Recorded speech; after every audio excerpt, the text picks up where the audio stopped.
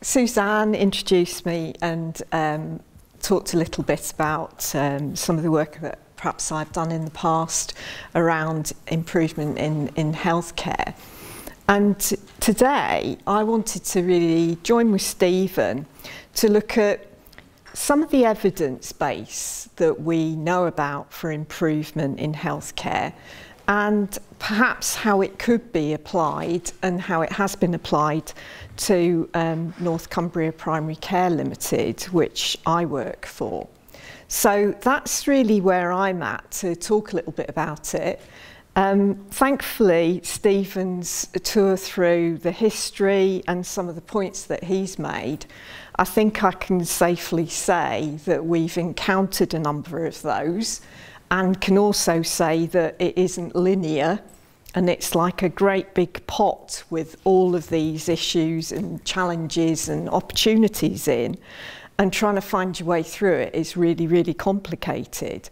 And although we know all of that stuff, actually applying it is quite a challenge, really. So I thought I'd tell you a little bit more about what we've been doing in primary care, but I think it's equally applicable in most other areas. So I put a title down as about building continuous improvement into a new organisation, and you'll see as I go along, it's perhaps not such a new organisation, and that we've inherited quite a legacy of other things, such as cultures that already exist.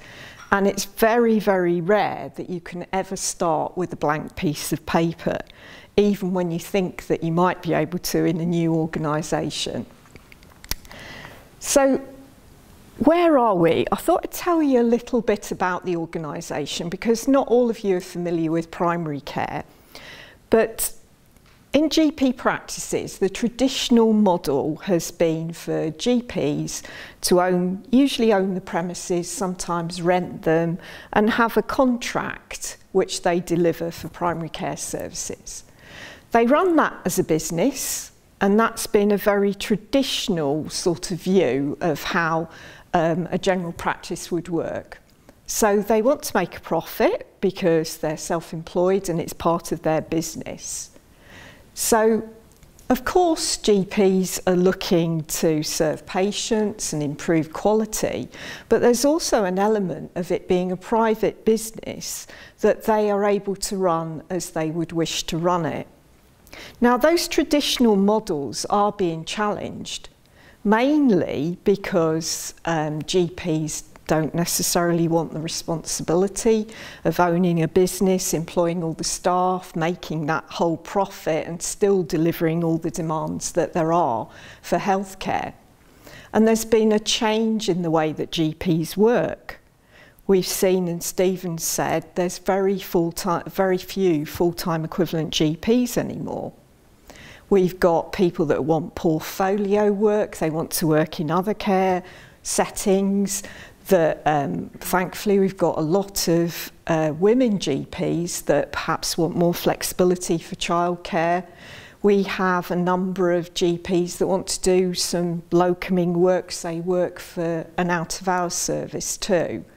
So there's a need probably for a more modern approach to general practice, and that linked in with the fact that we've got a huge proportion of our GPs coming up to retirement age, with very few waiting in the wings to replace them. And then if I overlay onto the top of that, we've got some of the most deprived areas in Cumbria where it's not attractive to go there and work. So when we talk about bringing new recruits into Cumbria, there's some great places to work, but there's also some really challenged places and practices that haven't been invested in, some buildings that are really quite poor and have often got the patients with the most need. So that's the setting of where North Cumbria Primary Care came into. So it's a not-for-profit organisation. And it was set up to really support some of the quite challenged practices, but also to look at a new model where all the GPs were employed by NCPC, so they didn't have all of the probably responsibilities of a partnership. They were able to guarantee an income, and we were hoping, and we have been able to offer more of that flexibility and portfolio working. So we started to look at this about 2 years ago, and of course it was just before COVID, so all of this has been the backdrop for us as well. So practices were approached and asked, did they want to join this new organisation? And we had many conversations with local practices, and a number decided that they did, and we bought their premises if they owned premises, and we offered them a contract which was working for us, and we also tupied all of the staff over. So all of their staff they had in general practice came to work for us on the same terms and conditions that they already had. So the new model was to give GPs a chance to do what they really wanted to do clinically, not to tie them up in running a business, but also we wanted to offer each GP an improvement session to work across all of our practices that joined, to do some improvement work, to look at where they could add value, and I'll talk a bit more about that, and to work a bit differently, so more collaboratively, less as competing businesses. So we took on some practices that quite honestly would have probably had to fold. And if that happens, they have to hand back their contract to the CCG, and basically either the patients get allocated out to other practices, which puts more pressure on them, or very rarely the CCG can run that practice. So altogether, we had 18 sites now across Carlisle, Copeland and Workington.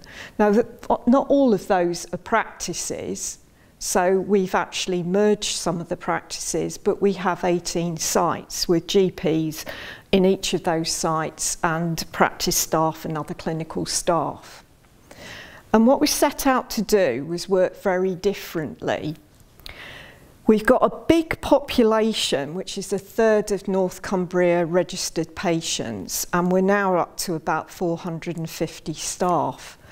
And I'm going to be honest here and say, I feel over the 2 years we've grown too quickly.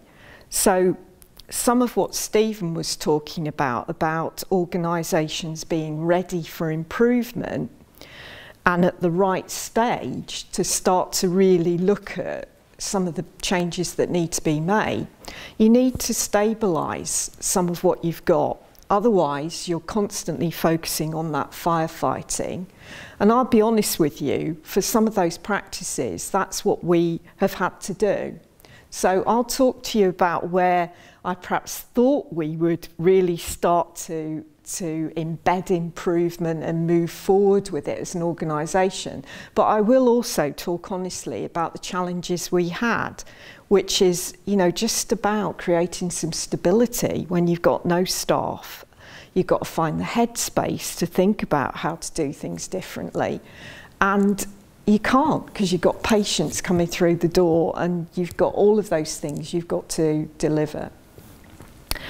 We're also host to 3 PCNs, so primary care networks, again another opportunity for primary care to work differently, where practices group together and there's funding that's available to look at alternatives to the existing models of clinical care we have, such as, and some of us are aware of this, of using all sorts of different types of clinicians and support posts that can help us work differently. So 2 years ago, I think my view was we could really embed improvement right from the word go, that we would look at something that was going to work very differently. And some of that we've done, and some of it we've still got a long way to go, but some of it we've not really touched that much.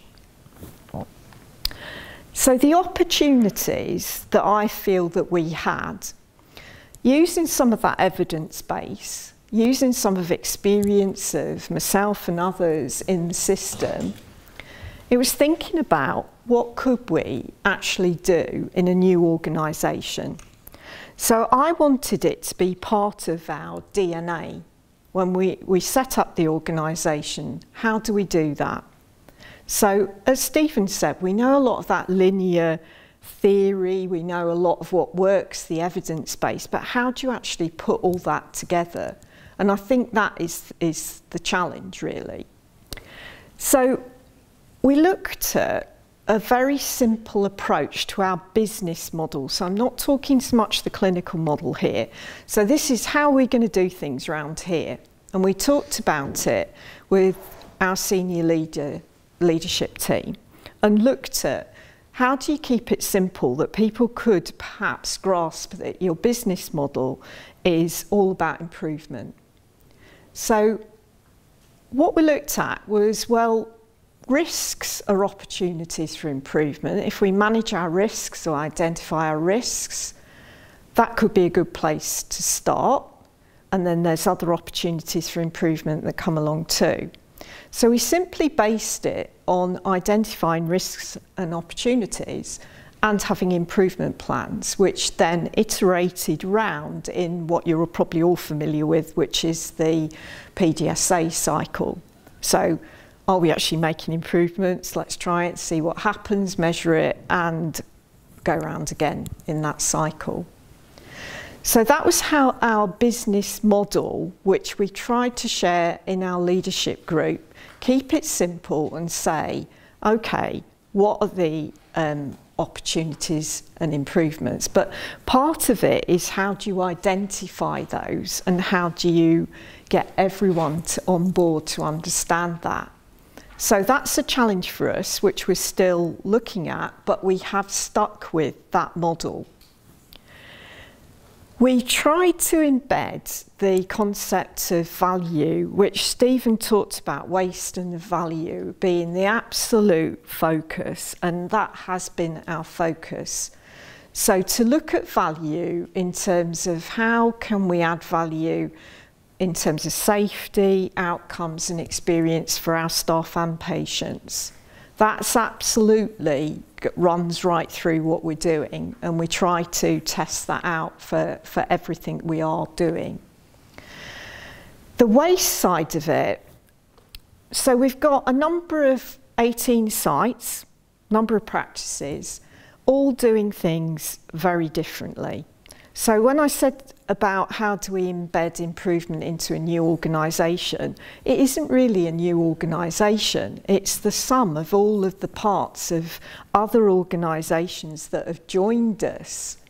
So my assumption that we could maybe start with, you know, not such a blank piece of paper, but at least with, you know, something that we could say this is how it's going to be. The reality is that all of these sites work differently.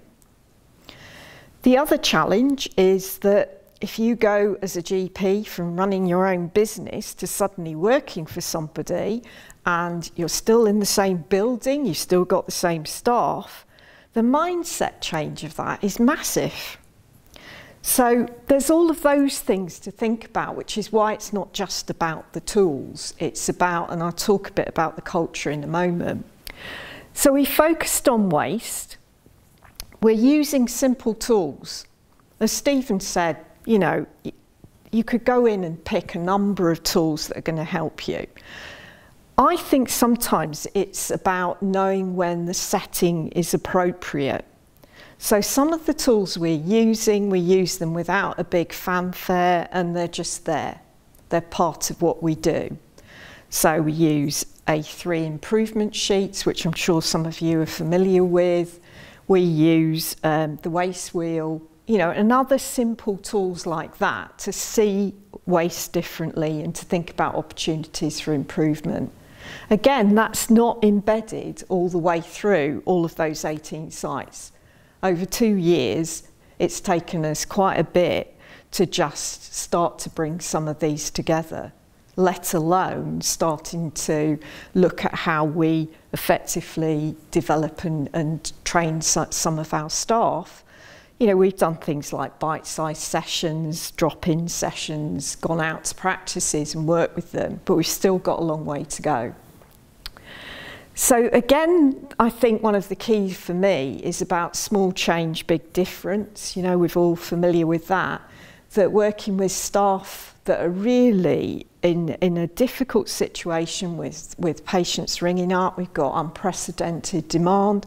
They don't know where to put those patients. You know, we've got limited capacity, all of those things. What can we do? How can we listen to you to make it a bit better for you to work in this environment? Then the larger scale change is an interesting one, because part of what NCPC set up to do was to look at how we could improve quality of the services for our patients. Of course it is, but part of one of the pillars of doing that, we wanted to look at how we could contribute to the system, which is around population health and what impact we could have on that, because we are a large part of that population. And we also wanted to look at further upstream, as Stephen has said, how can we activate patients to support some of that demand that's coming into the system? How can we signpost and redirect it? So we've looked at some of that larger scale change and how we can contribute, but we're still focusing on that whole stabilisation and embedding some of the rest of it first. Now, I've put something here about tackling variation. You all know what I mean by that. Across all the practices we have, we've got massive variation. So our processes are all different. So a simple example, if you went into one practice in Copeland for a health check, you could have a variable experience in that practice depending on which room you're sitting in, which member of staff is performing the health check, and you know, how many other people are waiting, all of those factors that are going to impact on your experience and outcome. Go to Carlisle and we've got a whole different set of variables that people, you know, are following, say, a different standard operating procedure for a health check. So all of our patients are getting variable outcomes. And we've got a massive amount of, you know, duplication and inefficiencies. So tackling some of that variation has been a really quite hard task, and we're only just in the foothills of doing that. And the whole working differently is about also looking at how could we work differently with a different clinical model. So it's not just about all of our back office processing and systems that we've got, but we need to look at the clinical model of the future. How do we plan our workforce? Stephen said, you know, what do we want to see in the future? And it isn't what we've got now, because there isn't any, you know, big influx of GPs. So we're investing in things like training and development and looking at new posts that might support us to do that. So I wanted to talk a bit more about culture, because on reflection, when I came to think about what would I talk about here, there's all the sort of transactional and business stuff that I could talk about. And I could talk endlessly about budgets and about, you know, the structure that we've got, etc., etc. But the real key for it, to me, is about culture and understanding, perhaps, or trying to understand the impact that culture has on improvement and whatever you're trying to do, whether it's in a new organisation or existing one. So for me, I didn't appreciate that we've got probably across the 18 sites, 18 different cultures based on the site, the staff, the geography, the building, you name it. And it really coming together is viewed as being, it's such an opportunity, we can do all these things, but coming together means agreeing how things are going to be and what your vision is, how you're going to work together. And culture is one of those tricky, slippery customers that you can't put your finger on, but actually stop you or hinder you when you think that you're making big changes, big improvements and taking everyone with you. And in actual fact, you're not. So we've found that the values and behaviours, so we talk about values as NCPC, a bit like all of the people here in different organisations have their values, but actually seeing how people live those out across all of the different practices is a very different thing. So we talk about what we want to see, but some of our clinical leaders, some of our other management leaders don't always model those values and behaviours. And understanding some of the unwritten stuff which is out there is absolutely key. And I'll talk a bit more about some of this because Stephen referred to Edgar Schein, and I think he puts it really well about understanding what that culture is at various levels. Communication, we talked about, I suppose communication engagement with the staff, I know to be key, but has proved difficult with COVID. Opportunities like meeting have been very difficult, or having any sort of events. And those to me are key to talking about what your beliefs are, how, what your challenges are, and understanding from a staff perspective what they'd like to see and how they would like things to be. So Edgar Schein talked about a framework for culture where you have these three levels. The first level called artifacts, the next one values, and the next one assumptions. So the artifact level is probably the most superficial level of culture. Just about, if I went to a practice, I could pick up a lot by what I see. You go in and there's in-jokes in the practice, there's sort of people wearing certain clothing choices, there's GP parking spaces, those sorts of things tell you a bit about it, and they're all different. The values are what we say that we're all perhaps signed up to, and lots of our practices had values that they said that they all demonstrated when they joined NCPC. But in actual fact, the last one, which is the assumptions in this model, tells us more about how all of our practices are working, which is what people really do, not just what they say, how they work, and what's accepted. So one of the practices that joined us had 4 sites. They'd been working as 4 individual practices a few years ago, had joined together and were working as one practice. Now, my assumption, wrongly, was that they were very much integrated, they worked together, they had the same values, the same ways of doing things. But it actually turned out within that practice, across the 4 sites, there was a completely different set of values, behaviours, culture, if you like. So, sometimes just joining things together doesn't change anything. And also the assumptions we make. It's interesting that certain behaviours are allowed, which might be, this is the hierarchy in this practice, which is GP has final say. That could be one of the things. It's not written down anywhere, but it is what people believe, and challenging that has proved to be quite difficult in some cases. So again, and I'm not sure where I pinched this from, I'm sure Stephen might tell me, but how is it that we are always and never the same? So GP practices, surely they're all the same. They employ staff GPs, they have the same types of, idea of what they're delivering. So, They're all the same, but they're not. They're very, very different.